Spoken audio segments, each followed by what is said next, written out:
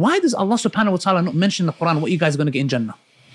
There's general specific things, rivers of honey, rivers of water. Why doesn't Allah go into specifics? Because every single woman is different in what she wants. Very much. Not only that, and every woman in our hardwiring is also the same. We as men, we are told very clearly, Hur Alain, yes, look, Hur Alain, and a few other things in the Quran. It directly tells us what we want, and we all get gassed and happy about it.